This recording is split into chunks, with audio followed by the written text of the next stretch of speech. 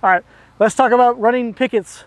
So when we run pickets, we always run right to left if we're right-handed, okay? Right now, I'm gonna start this first picket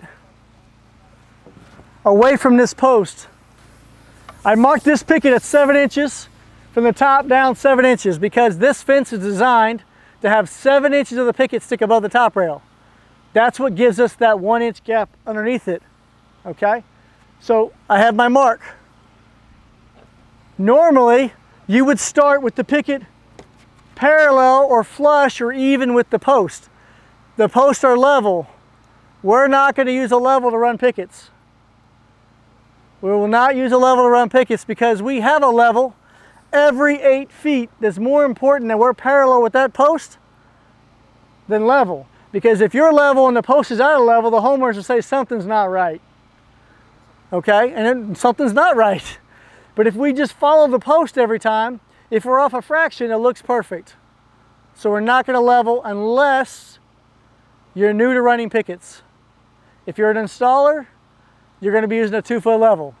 You're going to run 4 pickets, level, 4 pickets, level, 4 pickets, level, 4 pickets, match the post, and repeat. Eventually get to where you can do 8 pickets, level, 8 pickets, match the post, and repeat. If you're a foreman or a co-foreman, you should not need a level, okay?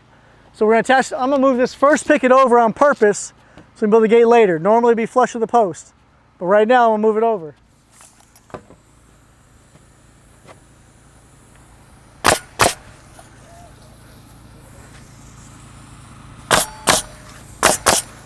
So just like he's got his first picket nailed, I got my first picket nailed.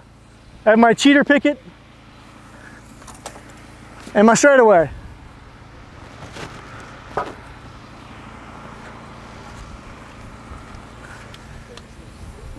What's important here, what's very, very, very important is as you move this down the line, you cannot just slide it.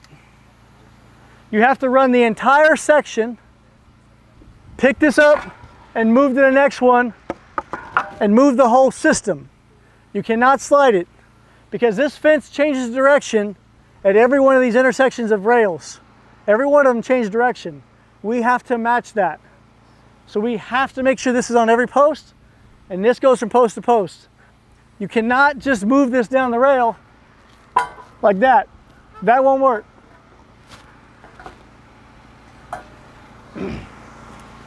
All right, breaking this down slowly.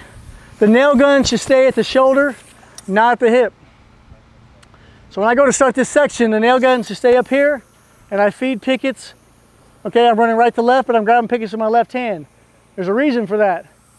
Otherwise, if I do it the other way, and I grab a picket over here, and I try to hold this up, there's a good chance I can shoot myself. That's why, if you're right-handed, you're grabbing pickets on this side, like this. And I'm bringing that picket in, tight, and then up, I can feel that positive stop. Nail gun stays on the shoulder, so I don't shoot myself. I've had guys bring it down and shoot themselves in the leg. I've had them shoot themselves in the groin, shoot themselves on an itch in the heel. If you leave the gun here, you won't get shot. So it just goes back to the shoulder.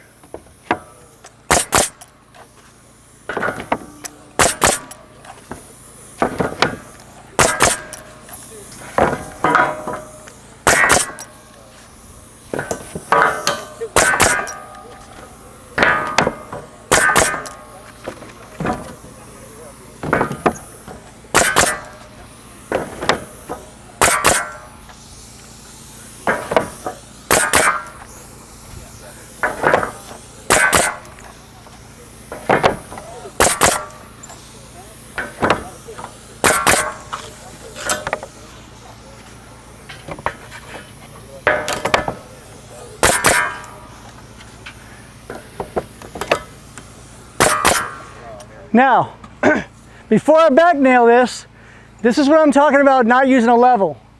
If you guys can look here, this edge of this picket is parallel with this post. If you can make that match, then you're perfectly level, okay? If it doesn't match, I can push the pickets with my foot, or I can bump the pickets over. You guys see that? It matches right here. Okay? Once I know I have that set, now that that picket's set, none of these can move. So back to where I was, I nailed it, gun on the shoulder, I make sure I'm level, I back nail the middle, the gun gets turned sideways, so you follow the hose. So we go here, again it's away from my body, both hands on the gun.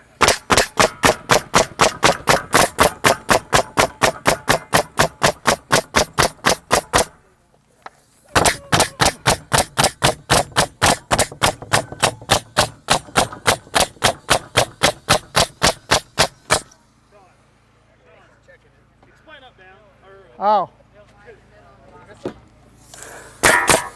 All right, there's a staggered nail pattern at the top. There's a reason for that.